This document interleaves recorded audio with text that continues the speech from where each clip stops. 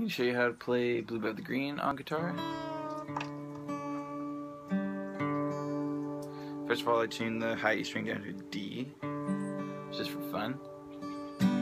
Then it's kind of, the chords are based around this, the chord shape that looks like this. This is the E minor. It's 6 strings open, the 5th string, the index finger on the 7th fret. The 4th and 3rd strings are open, and then 8th fret with the pinky finger on the 2nd string, and then that D can ring out. The D rings out. So that's the E minor, and the progression just goes E minor to D, E minor to C, E minor to D to B, to back to the C.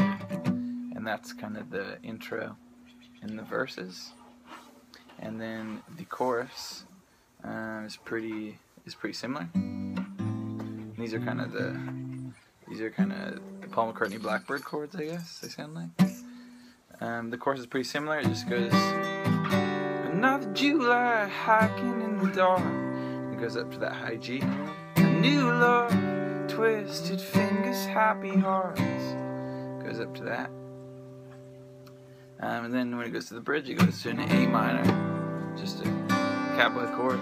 Then to a C with a G in the bass.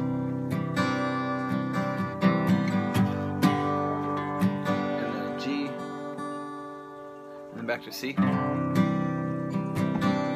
the pre-chorus is kind of C to D, and then back to the chorus. Another July, hiking in the dark, a new love, twisted fingers, happy hearts. And that's pretty much the whole song. You just play a lot of those chords, and there it is.